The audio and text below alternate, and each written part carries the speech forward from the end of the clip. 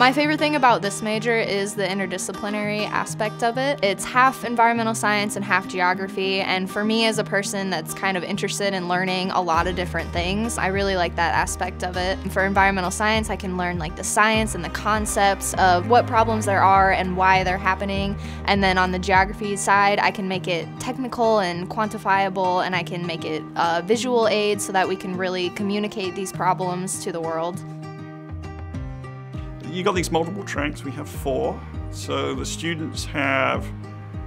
options within the major, and then within the tracks we've created them such that there's significant opportunities to develop skills. So for me, I think that the flexibility, the ability for the students to create kind of their own program is quite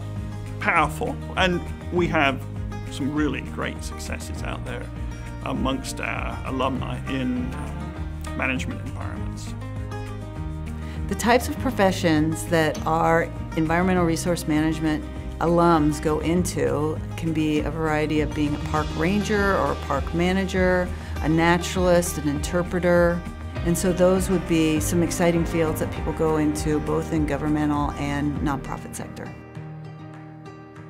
Getting to know my professors has been really helpful for me here. There's just been a lot of opportunities that I wouldn't have known about unless they came up to me with them, because I've just kind of formed a relationship with them, and the department size is small enough that I can get to know them. I would say the ERM major is really great for me, especially just being interested in like a lot of different things and kind of wanting to be a well-rounded student and be able to learn about the environmental stuff, the geography stuff, the technical stuff, and just bring all of that together.